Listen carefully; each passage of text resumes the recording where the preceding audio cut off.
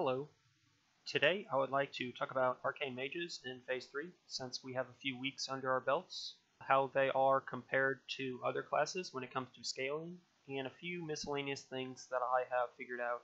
So the first thing I would like to point out is group assignments. So last week I actually raided with a Boomkin and Elemental in a vast majority of boss kills that I had, and I hit 99s in over half of the boss fights that I had that group. The reason this is, acceptable and or potentially better, depending on kill times, is that Boomkins and Elementals are giving you the 8% crit buff, which is scaling even further the Ash Tongue proc, since Ash Tongue procs haste off of getting crits, and if you have more crits, then you have more haste. So being in that group, you're actually getting more haste and crit. And because vast majority of the bosses are under 2.5 minutes, in this setup, at least for me, I go at roughly the 3 minute to 3:15 mark, depending on Clearcasting procs. So I actually don't need a Shadow Priest for all fights except for 4 or potentially 3. So the only fights that I would actually definitely suggest you have a Shadow Priest on is Reliquary, Council, and Illidan. Mother, you can get away with not having it, although it's probably the closest one to not needing a Shadow Priest. But I just say this to say that if you have an unideal raid comp, you could potentially go a week without needing a Shadow Priest, and you can go into the crit group, and it would be okay. The next thing I'd like to talk about is the Ash Tongue trinket. I've been using this for the past 3 weeks or so, and it stayed consistent, so the uptime for most fights is between 50 and 70. It's been as high as 70 because of the Boomkin Elemental group that I was in, but potentially you could not use the Ash Tongue for 2 fights because there are specific scenarios in which an unused trinket is potentially better. So for Mother, since a lot of the damage is in a window, or should be in a window, of where you're getting the additional 25% damage buff from the rotating elemental buff that you get on her, an unused trinket potentially might be better than the Ash Tongue trinket. I haven't fully tested this out, but it's potential. And for Reliquary, since a vast majority of the damage that you do is in the last 30 seconds of this fight, since you have an insane damage buff, an unused trinket potentially might be better. But for all the other bosses, I would still stick with Ash Tongue, since it's giving, on average, 90 haste rating. In addition, OcYnqlz, I have a fairly low median parse on this boss, because for a vast majority of these weeks, I was not using Shadow Resist gear, which I don't think a lot of people are using Shadow Resist gear, but our kill time isn't insanely fast, so on a week-to-week basis, 6 to 7 silences go out at a time, and I was getting hit, or I wasn't resisting pretty much any of them, so I got kind of pissed off and was like, hey, I'm just going to throw on some Shadow Resist gear and see how it does, and it actually works really well. So if the boss throws out 7 silences, that's 35 seconds of silences. You can ice block one of them, so whatever, 30 seconds, and it also, the silence interrupts casts, so potentially, if you get hit by all 7 silences, that's, 40 seconds of silences, and it's only a 2-minute fight, so you basically sitting AFK a third of the time. But when the past 2 weeks I've been running Shadow Resist gear, and I only got hit by 1 out of 7 for one of the weeks, and then 2 out of 6 for one of the weeks. And this is how I got my 98 parse, is because I had Shadow Resist gear on. The resist gear that I used was the amulet, the cloak, and the bracers, which put me at around 220 or so Shadow Resist. And if you're not using Shadow Resist gear on this fight, I would suggest it.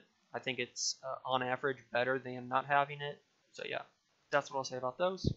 Next, I will talk about logs and scaling. So here, in my previous video, I talked about Arcane Mages still being some of the top DPS. Warriors and Hunters are doing better for various reasons, partially because a lot of the fights are more melee friendly, like Arcane, Mages have to decurse, or Mages have to tank on Illidari Council, or the silence that goes out on OcYnqlz. Those do not affect melee and Hunters, so That's partially why they're a lot higher than Warlocks and Mages, but I also said in my previous video that I believe Arcane Mages will still be better than Warlocks in this phase. I still believe that's the case, but here are different comparison points that will support that. So here's Terran Gorfing. The reason I chose Terran Gorfing is because it's a stand there and DPS fight. You don't have to move. It's pretty much a target dummy, and it's a short fight. And I'll compare that with Illidan in the next comparison. So here, this is the top 100 logs of the fight, and we'll just be looking at the buff count of 2 and 1. We won't be looking at 3s because people are getting double lust, and I don't believe that that's a good comparison because that, in my mind, is kind of cheating. So it's a very small comparison. There's only, 7 people, and they're between 3,000 and 3,150, or actually 3,200. Compare that to Warlocks. So Warlocks will just be looking at the 1s, is 3,100 to 3,170. So these people's average is higher than the average of the Mages, but since it's such a small sample size, it's not really definitive proof that their Warlocks and Mages are equivalently as good on short fights, which is, 1.5 minutes, 2 minutes. We'll look at Illidan now. Since there's no definitive proof for short fights, for long fights it kind of tells a different story, as you would expect. So since Arcane Mages are more bursty classes, we'll just look at the 2s for 1 Innervate and 1 Heroism. They're doing between 1900 and 1960, and we'll look at Warlocks. There's a bigger sample size. They're doing between 1980 to 2130. So from this small sample size, you can say that Destruction Warlocks are doing better than Mages on long fights, which we kind of knew from the beginning because Arcane Mages excel in short fights. But since a vast majority of the fights in this phase are short fights, then Mages are actually still better. It's just, this is the big outlier, is Illidan. But even though it's, 3 times longer than the fight that we just showed, the DPS difference is only, let's say 50 to 100 DPS difference, although this is a small sample size.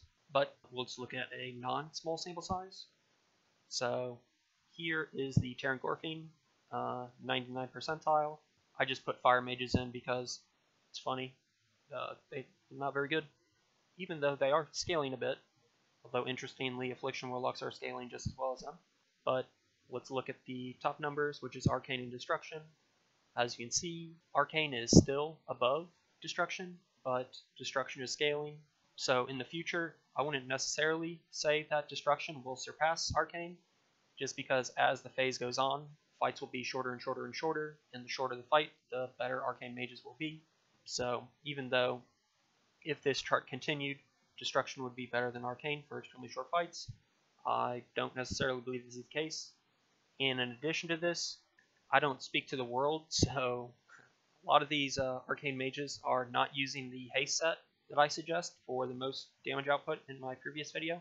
So all these mages are still not hitting the 20% 5 Arcane Blast within the 4-second proc window, but hey, you can't convince everyone. So now let's look at Illidan. This is the Illidan fight.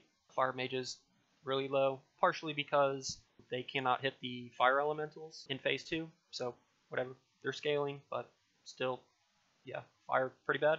But you can see Destruction Warlocks scaling well and doing significantly more damage than Arcane. But from this chart, this is also still Illidan, but this is eliminating the phase 2 encounter, or phase 2 part of the fight.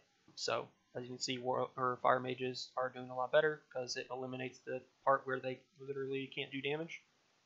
And Arcane Mages are actually still higher, even on Illidan, than Destruction Warlocks for all damage outside of phase 2. The reason for this, because I would go as far to say as most 99 percentile fights, people are skipping the shadow phase for Illidan, and so when people are doing this, no one's using cooldowns for the fire elementals, so Arcane Mages are basically conserving mana this whole entire phase, and that's why for this chart they are significantly worse than Warlocks, but in this chart they're actually slightly better. That's because Arcane Mages are conserving their mana, and again, I can't convince everyone, but for the Illidan fight specifically, the Clearcasting Arcane Missiles spec that I suggest is actually better than the Frostbolt spec by like a lot. So when these Arcane Mages are conserving mana, some of them are using 3 Arcane Blast, 3 Frostbolt, which Frostbolt does terrible damage, whereas if these Arcane Mages were the spec that I suggest, they would be doing a lot more damage. You can look at my logs if you want to see that, but even conserving mana, using the Arcane Missiles spec, it does, what, 2,000 plus DPS-ish in good gear. So I believe that even though Warlocks are doing significantly more than Arcane Mages are not playing this fight, ideally, but yes, Warlocks are still beating Mages on this fight in general, because even if they were the right spec, this gap wouldn't completely close. So now let's talk about all classes. So some interesting things to point out for this is the 90 percentile. So this is a, I don't know, more potentially better representation of the actual player base. It's not the parsing kings that are getting double Innervates or double heroisms or, I don't know, ridiculous cheese strategies. This is more representation of how strong the class is, potentially. So Arcane is 3rd, Retribution is 4th, actually better than Destruction. But something slightly interesting in an off tangent is Frost Mages are actually scaling the best out of any class, including Destruction and Fire. I just found this interesting, and I looked into Frost logs. If you had this gear in this phase, they actually do a decent amount of damage. So in a 2.5 and 3.5 minute fight, a very geared Frost Mage can do between 2,300 and 2,400 DPS on, like I said, 2.5 and 3 minute fights. Again, this is, 400 DPS lower than what an Arcane Mage can do, but I just found that interesting. I personally don't really like Fire, so if I were to handicap myself with a different spec, I would actually probably go Frost, which is interesting. I didn't think Frost would actually do good. So instead of comparing the 90%, let's go to 95%. Arcane Mages still in 3rd, but Rogues come up significantly because these people have better gear. They probably have 4-piece, tier 6, and etc. etc. So Rogues, Ret, and Destruction are actually very close on the 95 percentile, but Arcane is still better. As you can see, BM Hunters are actually pretty stagnant, and Fury's increasing a lot more than BM at least, and Arcane Mages are actually pretty stagnant too. So now look at 99s. Arcane Mages still 3rd, although potentially in the past 2 weeks, I mean, this is a bad chart, so I can't really look at exactly what the Rogan Mages. I'd have to unhighlight some stuff, but it's not important. Let's say Arcane Mages are 3rd. Rogues, if this is consistent, will probably pass Arcane Mages for the latter half of the phase. You would partially expect this because of Warglaives. They're going to be in this 99 percentile.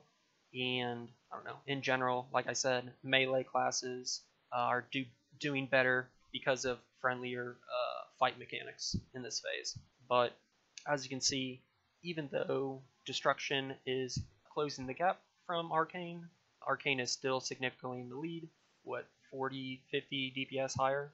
So, I don't know, maybe in another 3 weeks, 4 weeks, it'll be even closer, but as it stands, Arcane Mages will still be better than Warlocks throughout this phase. So yeah, that's the update that I want to give you guys. If you have any questions, put them in the comments, and I'll get to them. Thanks.